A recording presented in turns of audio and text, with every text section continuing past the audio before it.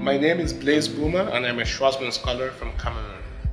First impressions of the people in this program was really mind-blowing because I knew that these were a fantastic group of young people from around the world, but the level of engagement they had, open-mindedness, and I could tell that everyone around me was a leader because they think about those important issues, those big questions of our day.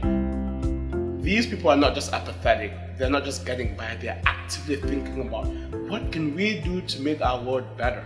And I am very, very proud to belong in that group.